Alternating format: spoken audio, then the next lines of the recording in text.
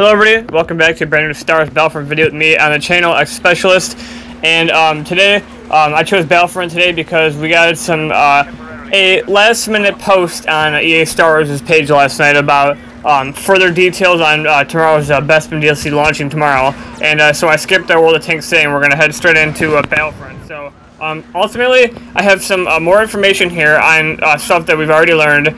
We now know that the game mode is called Sabotage, and in Sabotage, the Empire has deployed several tractor beams on the surface of Cloud City that prevents rebel ships from escaping the planet.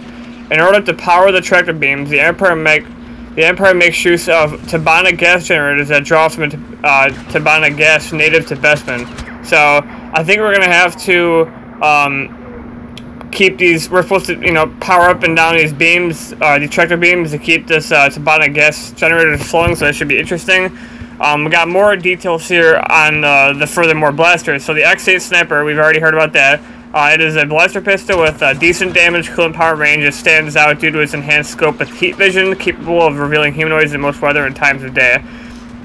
Now, the second blaster, which we haven't seen anything about, but now we do, is the EE4. It was constructed with a short and stubby barrel to allow it to fire more effectively at a closer range with spread shots. Despite the reduction in accuracy at range, the weapon makes up for it with a greater rate of fire.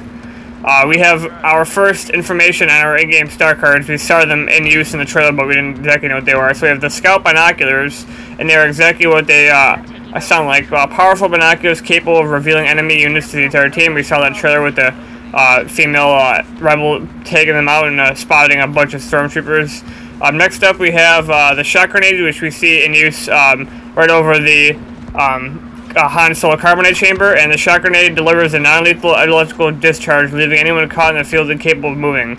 So I don't think this kills you. It's more of like a stun grenade, where you'll be temporarily, you won't be able to move for let's say 15 seconds, which this could be very helpful.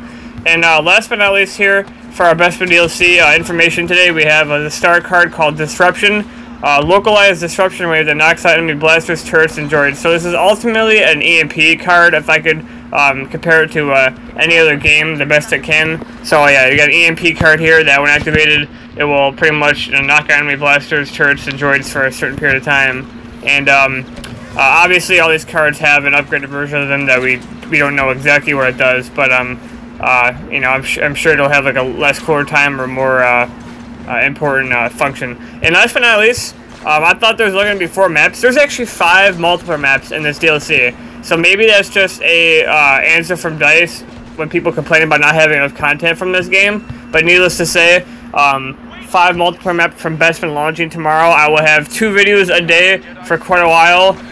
For Bespin, coverage should start tomorrow, just a little after 10 a.m. And then it'll last throughout the day. And then the rest of this week, there will be Bespin coverage. I would like to live stream this, but the problem is my laptop can't handle live streaming. So I'm pretty sure I'm gonna have to do it off console, but my Twitch thing was having a problem on Xbox, so I'm gonna have to configure that and see if I can get it to work, and then I'll let you guys know later on the next couple of days if I'm gonna be streaming sometime this weekend. And then stay tuned, obviously, guys. After the Bespin DLC ends this week, next week is the launch of LEGO Star Wars: The Force Awakens Tuesday on the channel. So Star Wars is here to stay. And yeah, guys, that's going to be all for today's video. If you're new to my channel and you want to stay up to date to all the latest Battlefront news with DLC as well as the Bespin DLC launching tomorrow, stay tuned here on the channel for all things Star Wars. And as always, guys, have a good day, but most importantly, have a special day. See you guys tomorrow with Bespin.